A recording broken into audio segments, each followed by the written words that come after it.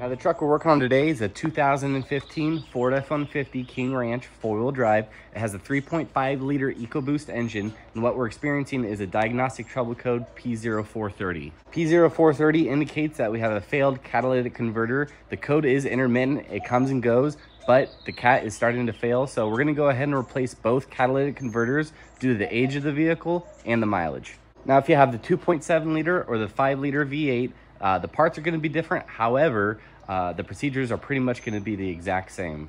Now overall, the job's not too difficult. However, there are a couple tips and tricks I want to show along the way. So before we begin, let's go ahead and go over the parts and tools we're going to need to get the job done.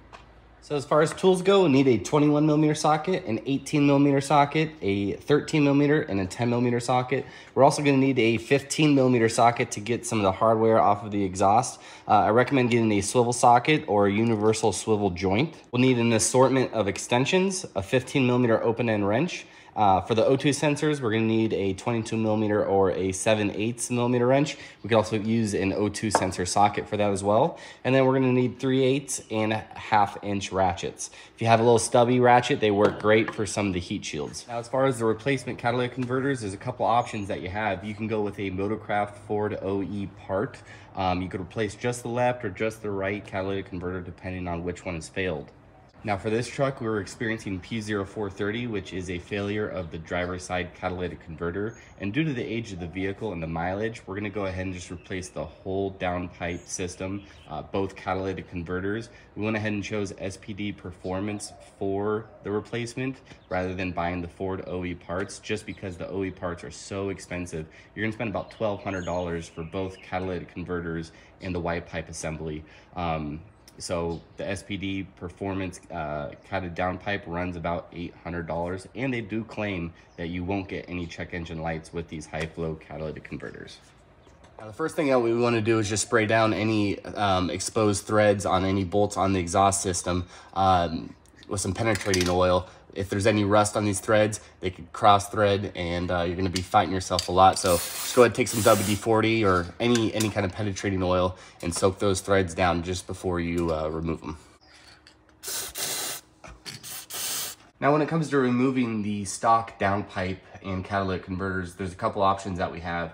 You can go ahead and take a Sawzall and cut right here kind of in half, and that makes removing the system a lot easier. There is a band clamp right here that you can loosen up, and you could just remove the driver's side catalytic converter or the passenger side catalytic converter if you're replacing one or the other.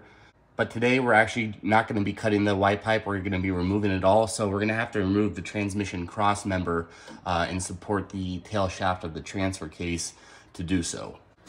All right, first thing, let's remove this shield here by using a 13mm socket, and there's 4 bolts that hold it on.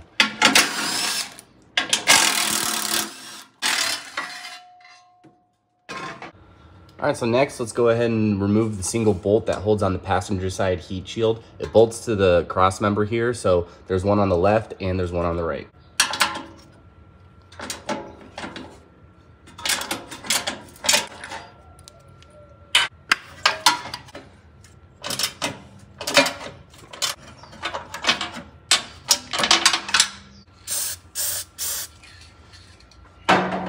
All right, next, using a 21mm socket, let's go ahead and remove the 2 nuts that hold the transmission mount to the transmission cross member.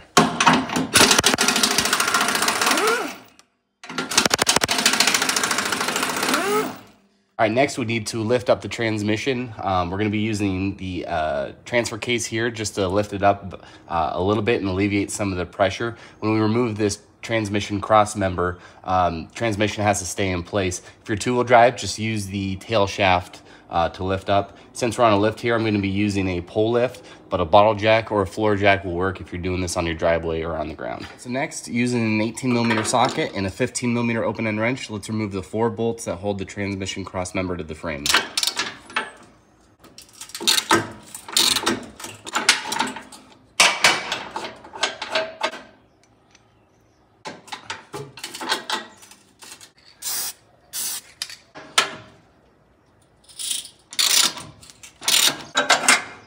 All right, so before we drop the cross member, we got to just lift up this little heat shield pad here. It's kind of just stuck by adhesive to the cross member.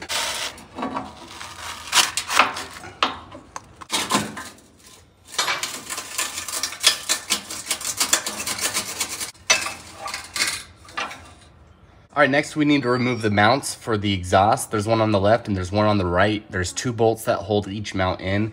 We're gonna be using a 15mm socket to remove each bolt.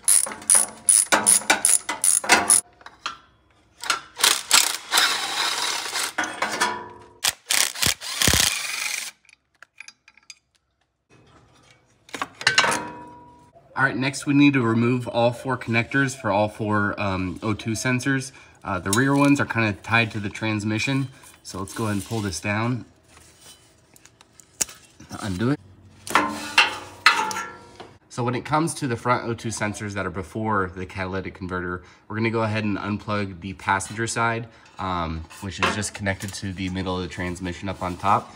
The driver side, we are actually gonna remove the sensor from the exhaust, leaving the sensor plugged in because the connection is on the driver side valve cover, behind the valve cover, and this vehicle is in the air, so I don't want to bring it down. I'll just be doing that.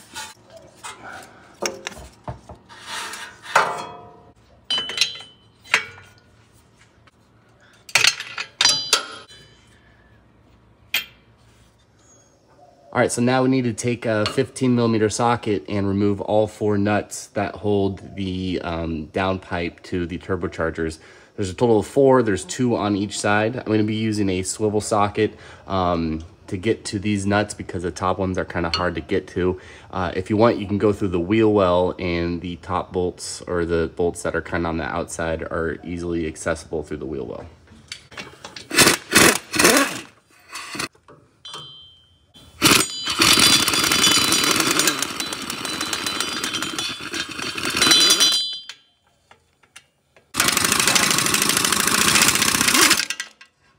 All right, so lastly, let's go ahead and take a 13mm socket, and we're gonna move the 2 bolts that hold our downpipe assembly to the rest of the exhaust.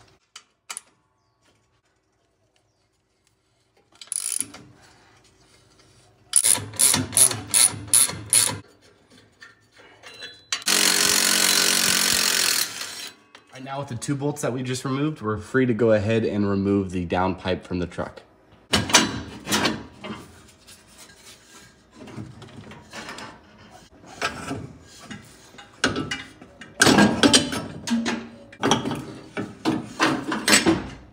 All right, so I have the old downpipe assembly next to the new one, kind of mocked it up. Now's a good time to go ahead and remove your remaining O2 sensors and swap them into the new system. Makes it a lot easier to do it now than doing it while it's installed in the truck. Gonna be using my 7/8 wrench. You can use a 22mm open end wrench or the spark plug socket to remove them. All right, so I just got done swapping in our old O2 sensors into our new downpipe assembly. I'm gonna go ahead and take this apart. We're gonna install the catalytic converters first, and then we can put on the Y pipe and connect it to the rest of the exhaust. We're gonna keep the hardware loose. That way we can manipulate the exhaust and move it around until everything is in place. Once everything is in place, let's go ahead and torque down the flanges for the turbocharger first, making sure that they're gonna seal, and then we can kind of move our way back with the rest of the hardware from there.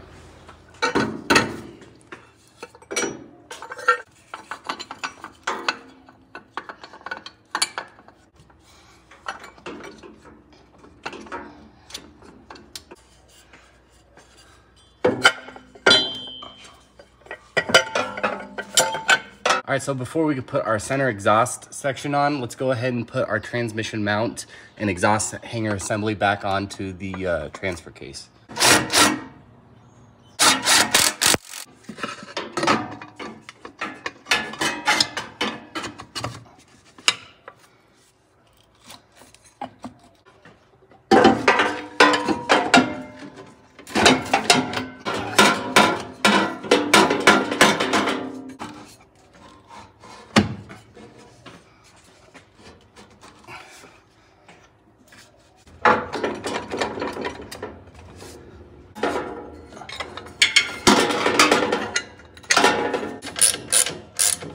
So our new downpipe assembly is in, everything is finger tight. Let's go ahead and plug our O2 sensors back in. Then we're gonna start with the downpipe flanges right off the turbocharger. We're gonna snug them down, then we'll work our way back, and after that, we'll hit up each clamp and make sure that those are tight as well.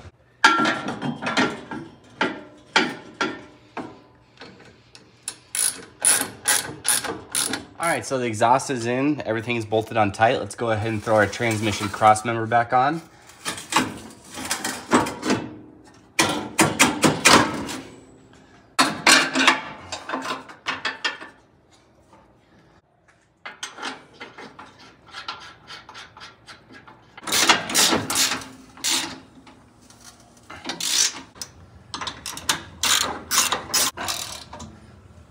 Let's go ahead and lower the transmission and install the 2 nuts that hold the mount onto the transmission cross member.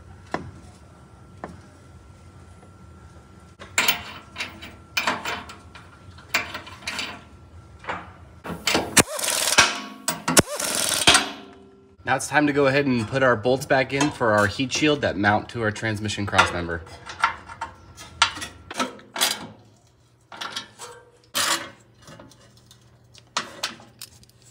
Now we're set to go ahead and reinstall our skid plate for our transfer case.